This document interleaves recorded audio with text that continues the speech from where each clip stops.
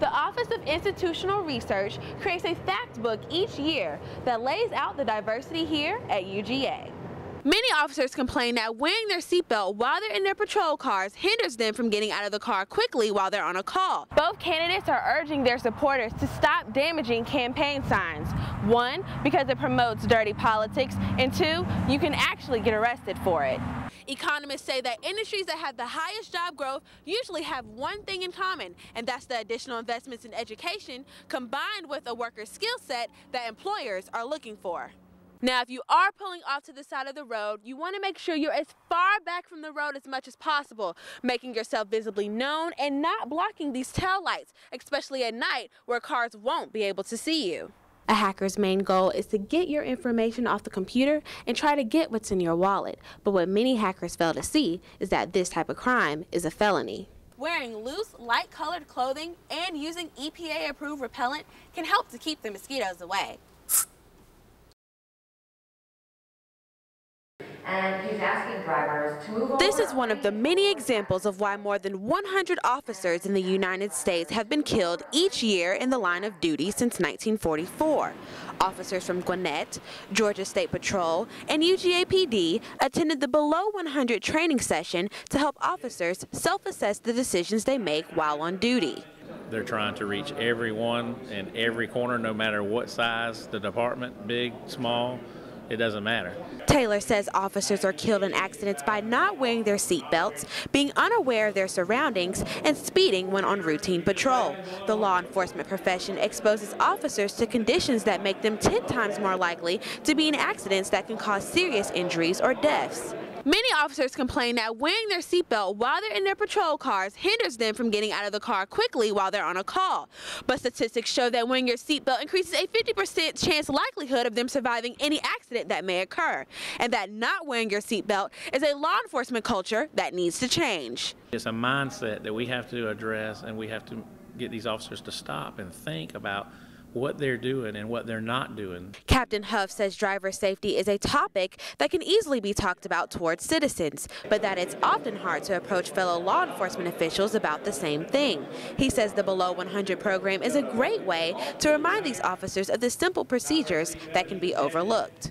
Sometimes we forget about because we get caught up in the daily routine of our own lives. Slowing down and making cautious decisions is a routine that will bring officers home to their families and not a part of the count above 100. Reporting for Grady News Source, I'm Shannon Wiggins.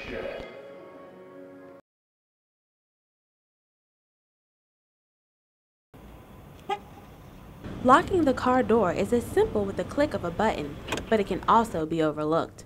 The Americus Police Department experienced 14 car break-ins and 3 stolen cars in one evening. America's Chief of Police, Mark Gerbino, was surprised by the common theme among the vehicles. What was particularly unusual with this set of crimes was that all 14 vehicles were unlocked with property in them, and the 3 cars had keys in them. Officers say that opportunity crimes like leaving your keys in an unlocked car is an open invitation for burglars. Leaving keys in the car and keeping the doors unlocked is apparently a routine that occurs among many residents in Americus. I consider that a testament to what a wonderful place Americus is. You know, the thinking's a little unrealistic, but we've got a great city here.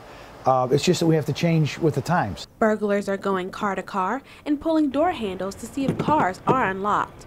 Chief Gerbino advises those in the community to become aware of their surroundings and to avoid being a part of opportunity crimes. Lock your vehicles, check your home for security. Don't leave your keys in your vehicles.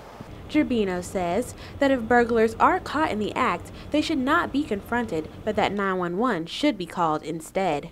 America's police have made over 15 burglary arrests and are still investigating more.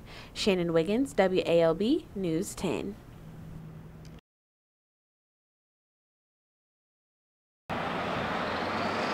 If you're driving near 316, you definitely won't be able to miss this site. The Georgia Department of Labor says construction, manufacturing, and retail trade are contributing to the decline in unemployment rates here in Athens. The addition of 2,000 people dropped 0.4% from its 6.8% rate in August.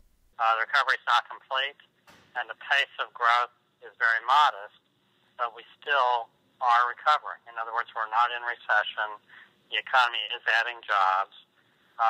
The danger, though, is that is that the economy is growing so slowly that it could go back into recession. He says the elimination of tax breaks, increasing taxes, and cutting defense in Georgia by the federal government could put us back into a recession by January of next year.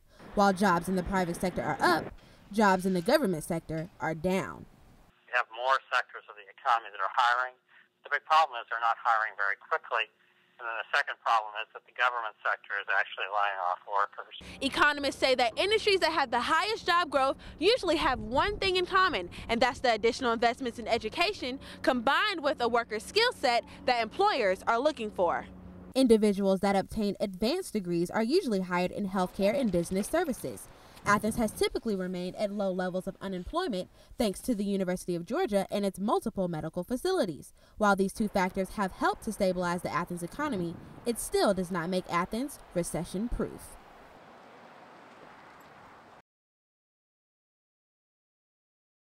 The wind isn't the only thing picking up here in Athens. The unemployment rate is dropping, so more people are finding work. I'll tell you where jobs are and aren't being created. The West Nile season may be winding down, but it's still a problem here in the state of Georgia. I'll tell you how you can protect yourself.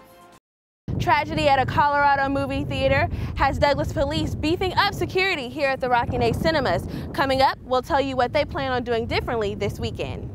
A Good Samaritan is struck and killed after helping a woman on the side of the road with her car. I'll tell you how you can be safe when helping in an act of kindness. We all know how expensive college textbooks can be. Coming up, we'll tell you where students this fall won't have to pay a dime for college textbooks. I definitely see why the unemployment rate is declining around here in Athens, because everywhere I went today, all I saw was construction, which is a big contributing factor to this decline. Local Republicans and Democrats are expecting the gloves to come off in tonight's presidential debate. The debate tonight will focus on foreign policy issues. As Election Day approaches, many believe that tonight's debate will be a tight fight between the two presidential contenders. Now, this is still currently under investigation, but Chief Williamson strongly encourages everyone to freeze those credit accounts. Now, you can do this by either going online or going to a credit bureau, and it only costs $3 to do right here in the state of Georgia. Bring your sunglasses out because we're expecting some sunny skies this weekend. I'm Shannon Wiggins with your weather forecast, so let's take a look at how nice it is outside. Such a nice sunny day outside, a typical August day, not too hot, not too cold, but just right. Let's take a look at our current temperatures. Graduates of the University of Georgia are reeling in the paychecks once they find a career. According to Smart Money, the university ranks 4th in helping graduates receive bigger paychecks. The best me is drug-free. That's what students at Fowler Drive Elementary are saying to kick off Red Ribbon Week. Students and teachers wore red and received red bracelets to promote a drug-free life. The week-long course will prepare them for their upcoming mission to help Afghani farmers improve their crops and standard of living. UGA faculty will help the guardsmen learn how to farm on dry and mountainous land, as well as milking dairy cows before they are deployed to Afghanistan in the spring of next year.